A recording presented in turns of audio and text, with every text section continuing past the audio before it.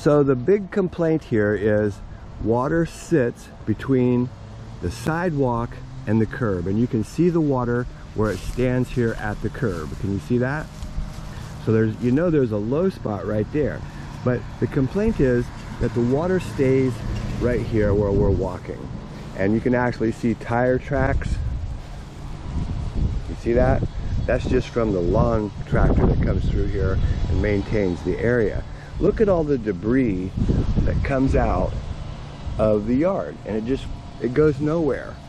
This is the hardest problem to solve in any drainage situation. Problem two is, you can kind of see it, this yard's full of water. See how brown the grass is? That's not from drought, that's from too much water. And over here we've got a downspout in the corner, and you can see the pop-up. It blew that off, and here's the drain right here. And you can see it just, this all floods completely. This is pretty simple to fix.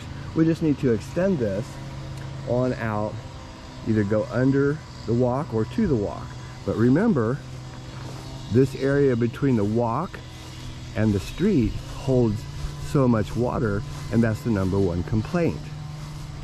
I'm just going to walk around so you can kind of see it. Let's go out here at the street.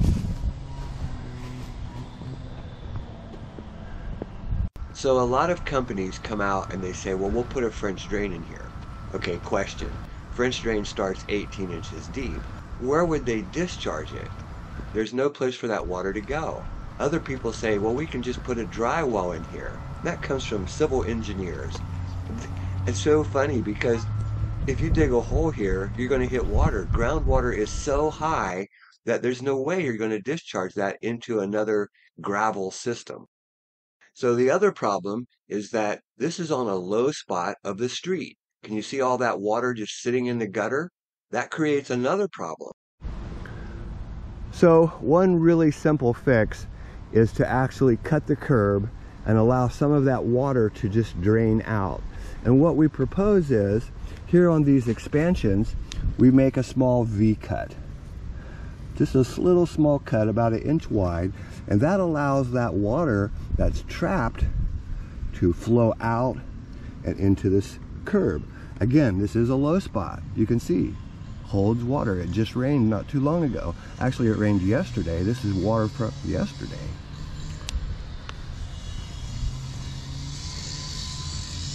Small V-cuts allows that water from this area to drain out. Another V-cut on every expansion.